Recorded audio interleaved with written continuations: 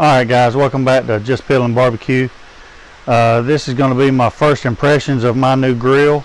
I'd like to tell you what I think about it and why I chose it. The grill sitting behind me here, it's a Grilla Grills Silverbac pellet grill. And I'll tell you why I chose this grill. First of all, I chose it because, number one, it met my price point. This thing is $6.99, and that includes shipped straight to your door. It met my criteria as far as a warranty goes. It's got a 4-year warranty. The construction of it, I'll talk to you a little bit more about that in a minute, but I thought that it was going to meet my expectations as far as build quality goes. I thought it was going to give me the biggest bang for my buck. It is a pellet grill, and what that does is it allows me to do long cooks, long smokes, big pieces of meat, but it also allows me to come home if we're in a hurry and I want to throw on some chicken wings or some burgers and hot dogs or something like that. I can do that also. So it allows me to do a lot of different things. So that was another thing. Also, in doing my research, I found that the customer service seemed to be top notch. And throughout this purchase process, once I decided to make the purchase, I have found that to be the case. After I made the purchase, actually once before and then 3 times after I have made the purchase, I have contacted Grilla Grills, and all 4 times within, except for once, one was about 20 minutes, the rest of them were within 10 minutes. Mark Graham, who is one of the engineers of the company, has contacted me back personally with answers to my questions, and always said, if you have any more questions, do not hesitate to call. And that is huge to me. And so throughout the whole purchase process, the shipping process, I think yesterday morning I was notified that my grill had reached the terminal in Savannah, Georgia, which is only about 50 or 60 miles from me. And so I looked up that that website, and there was a place for live chat, so I hit that, asked the person there, just wanted an ETA on delivery, and they said it would be, that was the day before yesterday, it would be within 24 to 48 hours. Yesterday morning, like 24 and a half hours later, I get a call saying we're ready to deliver your grill. And so that was it. I mean, it was, so far it has truly been one of the more enjoyable purchases and experiences that I've ever had. And I want to say this, throughout this whole process and the video about choosing what grill that you want and all that, and then this video on my first impressions of this grill. I purchased this grill with my own money. Nobody has paid me to say any of this stuff that I'm going to say in this video. It's going to be the honest truth. If you're watching my videos, whether it's food, whether it's a grill, whatever kind of product that it is, if I think it's crap, I'm going to tell you it's crap. If I think it's good, then I'm going to tell you it's good. I'm going to shoot you straight because I don't want to tell you to go purchase something that's crap and then you go spend your hard-earned money on it. So this is an honest opinion of this grill and this experience. So I just want to kind of throw that out there. I'm fixing to kind of pick up the camera. It may be a little shaky, but I want to kind of show you the grill a little bit and just give you my observations of my first impressions. And I have to tell you, it has exceeded my expectations so far. Now the only thing that I've done is put it together, and I did the initial burn-in last night where you take it up to 500 degrees for about an hour, and you just burn off all of the manufacturing oils and that kind of thing, so that it doesn't impart those flavors into your food on your first cook.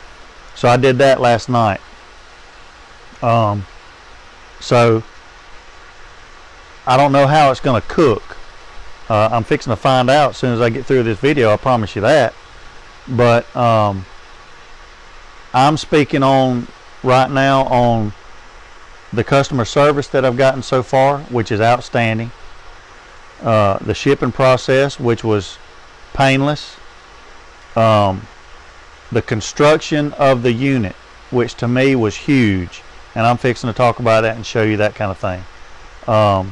So let's talk about that, and then we'll go from there. All right, first things first, the packaging. This is the packaging that it came in, and I'm going to post some pictures of all of this to go along with this video.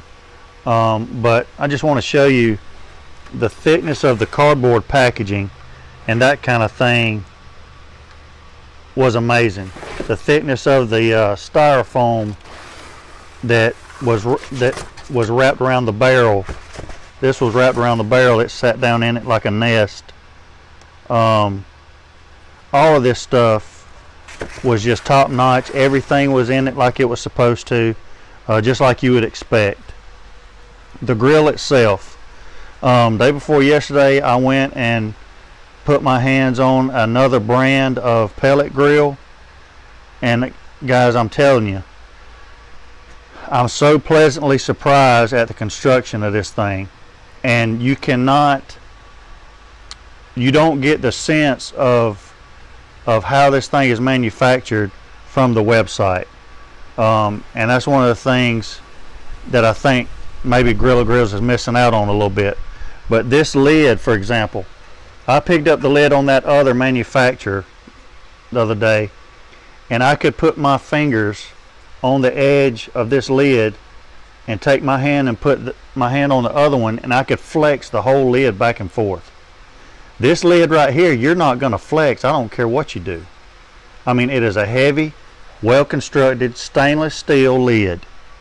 The hinges, well-constructed hinges. I mean, heavy-duty, nice hinges. Those other hinges were a quarter of this size. I mean, I couldn't believe it. Everything on here. When Grilla Grills has a video, and I'll put a link in the description box so you could watch that if you like. But they're comparing this Silverbac to a Traeger 34, and they knock on the grill. And you know, when they do that, you think, okay, is he really knocking on the grill or what? Because the Traeger kind of sounded like a tin can compared to the Silverbac, and I'm telling you, this thing is absolutely solid. The grill grates. The grill grates on the Silverbac are a 1/4 inch stainless steel rod. These things are heavy. These things are well built. These things are strong. And I mean, you can say 1/4 inch stainless steel rod all you want, but until you put it in your hand and you feel the weight of it, you know, it's a different experience. I truly believe that if Grilla Grills were in stores side by side with other manufactured pellet grills, some of the other manufacturers would never sell a grill, and that's my honest opinion. The hopper, it's got a big hopper lid, so you can use it as a table. You lift it up, and I've got some hickory pellets in it right now. I put some in it last night. For the cook today, I'm going to use the rest of these hickory pellets, but I'm going to mix it with some cherry pellets. The control, there's the control unit right there.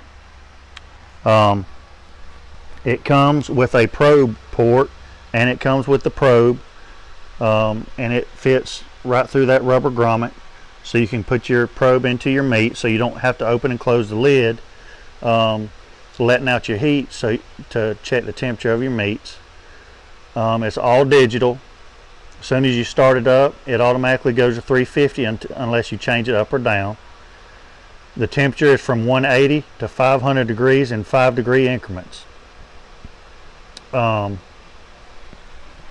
again, very solid, very sturdy, very well built. I couldn't be happier with how it's made. Also, you have a storage cabinet down here at the bottom, so you can store your pellets, you can store utensils, all those things. Also, I'll tell you something else. Assembly was unbelievable. I didn't even use any profanity, believe it or not, which is usually doesn't happen that way. But I just couldn't be happier. Now, for those of you that don't really have a whole lot of experience with pellet grills, I'm gonna kind of show you the ins and outs real quick. I've taken the guts out of the Silverbac so you can kind of see the internals. There's the top shelf, but this is without the fire pot cover or the heat cover and the drip pan. And this right here is the firebox, the fire pot, and you can see right down there in the bottom down there, I burnt some, so there's a little bit of ash down there, but there's the fire rod down there in the bottom. Right down there in the bottom down there. So anyway, and then there's the auger right there that spits the pellets out. All these holes right here, that's where the fan blows air in there to help combust the fire pellets or the wood pellets in the fire pot. I'll turn it on so you can kind of see everything. So all you do is come down here, turn it on, and it blinks letting you know that it's in startup mode, and the default temperature for startup is 350. So once that starts, here's your pellets, and the auger is down there in the bottom, and it starts turning and starts pulling pellets through all the way until it gets down there into the fire pot. Now you can see some of the pellets starting to drop in. You can see some airflow going on, and that fire rod down there will get hot and start combusting those wood pellets. Right now I've got hickory wood pellets in there. So as you can see, I mean, we are burning with wood. That's no different than having stick wood in there, except it's compressed into a pellet. So once that combusts and you've set your temperature in there, whatever temperature you want, it'll regulate how fast that auger turns, which increases or decreases your fuel, and it'll regulate the airflow that goes in there to help regulate the temperature. And that's pretty much how it works.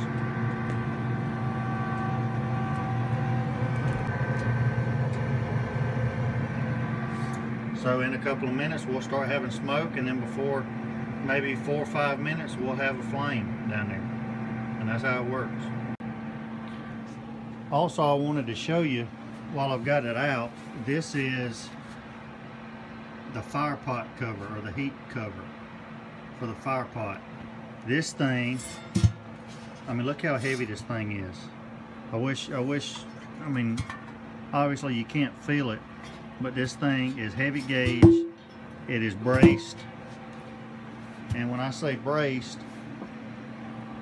it's braced. Heavy duty materials that have been used. Now, as you can see, this thing, there's the flame right there. There she goes.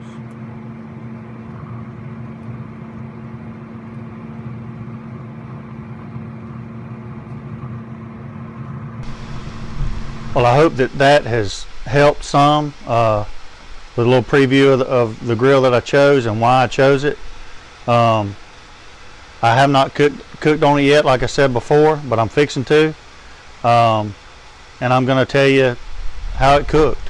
I'm going to be doing some bone-in chicken breasts, and I've also got some boneless, skinless chicken thighs, and I've got some like an orange barbecue sauce that I'm going to do with it. I found on the Grilla Grills website, and so I'm going to do that. I'm also going to do some sweet potatoes, probably some rolls, and maybe some baked beans on it. I'll let you know how that turns out. I hope this helped some. I hope the previous video helped with maybe helping you with your decision on possibly getting another grill. But I will keep you updated on how this grill performs. If there's anything that I would like to change, if there's any problems that I have with it, I'll let you know all those things. But until then, I'm fixing to piddle with this grill. So I'll see you next time.